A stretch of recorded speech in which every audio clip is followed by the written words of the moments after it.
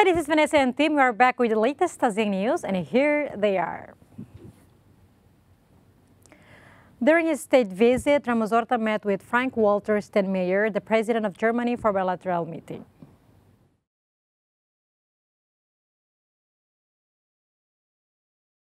Timorese President of Republic, Jose Ramos Horta, arrived in Berlin on Sunday, 25th of June 2023, around 7 a.m. local time, and greeted by Timor-Leste Honorary Chancellor for Germany, Jorge Camoens.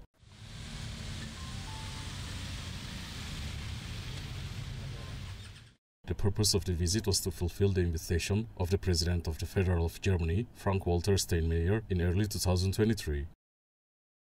Has been scheduled on June 26, 2023, Horta will hold a bilateral meeting with Frank-Walter Steinmeier as well as with the German Chancellor Olaf Scholz in Berlin. The focus of the meeting will be the regional condition and the global event and the renewal of the cooperation proposal between the two countries, where it will allow the easiest process of Timorese to work in Germany. Indonesia and Japan strengthening ties facing current global challenges.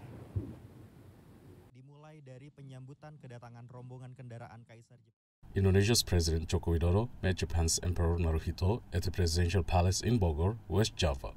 During the latter's first official trip abroad, after his accession to the throne in 2019, Widodo remarked upon the two nations' friendship during a joint press statement, saying the emperor's visit and friendship between Japan and Indonesia are essential in order to face the current global challenges. Fondasi kokoh seperti ini diperlukan. A strong foundation such as this is needed for the development of strategic partnerships between our countries in the future, particularly in the economic sector. Your Highness, it is essential to foster this friendship between the people, the nations of Japan and Indonesia, to face the current global challenges. Berbagai tantangan yang dialami dunia saat ini.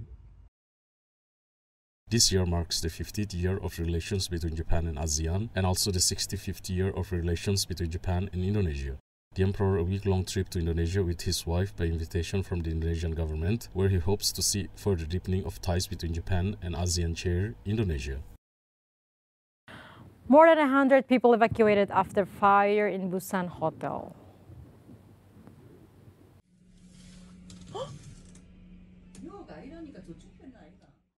About 170 people were rescued or evacuated from a fire at the basement of a hotel building in Busan, South Korea.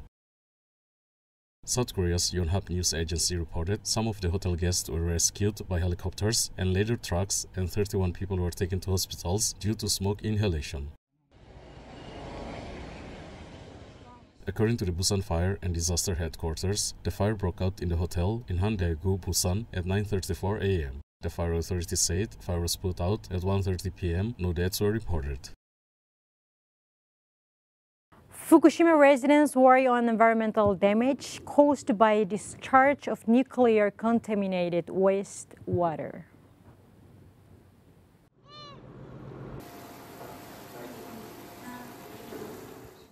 Local residents from Iwaki, the largest city in Japan's Fukushima prefecture, said they are seriously worried about the Japanese government's decision to push through the controversial plan for discharging the nuclear contaminated wastewater from the wrecked Fukushima Daiichi nuclear power plant into the sea, which they believe will exacerbate the impact on the environment and people.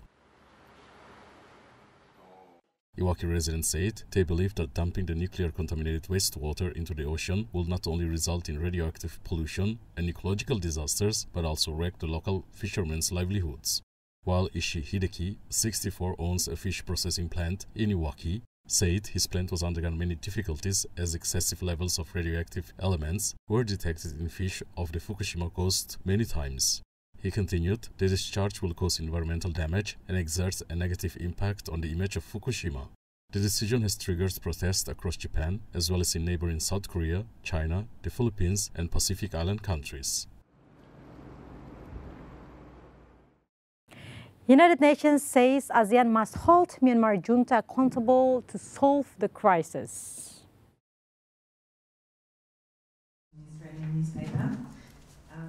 A United Nations expert said Southeast Asian neighbors of conflict-riven Myanmar must consider imposing measures to hold its military rulers accountable, and the bloc is deadlocked over how to resolve the ongoing crisis. It is time to consider alternative options to break what has become a deadly stalemate. ASEAN must consider measures to impose accountability on the junta for its grave human rights violations and its blatant disregard for the implementation of the five-point consensus, even if ASEAN remains deadlocked. And she said the ASEAN must not engage with Myanmar's military leaders, as there had been no progress in implementing a five-point peace plan agreed between the bloc and the junta after it seized power in 2021 coup. The peace plan calls for an immediate halt in hostilities, safe humanitarian access, and inclusive dialogue to achieve peace in the strife-torn country.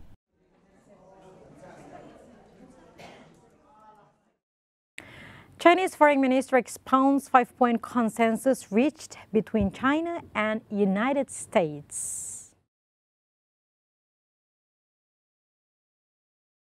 China and United States have reached a five-point consensus as visiting U.S. Secretary of State Antony Blinken wrapped up his trip in China.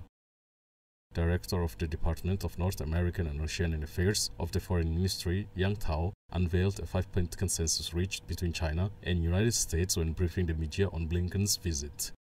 First, the two sides agreed to jointly implement the important consensus reached by the two heads of state at the Bali summit, effectively manage differences and boost dialogue, exchanges, and cooperation.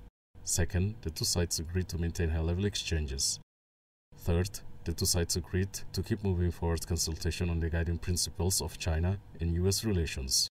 Fourth, the two sides agreed to continue to advance the consultations through the Joint Working Group in an effort to address specific issues in China-U.S. relations.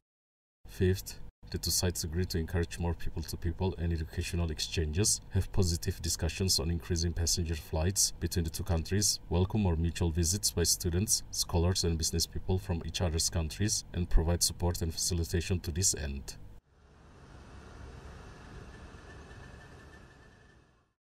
Victims seek justice for potential cancer related to Fukushima disaster.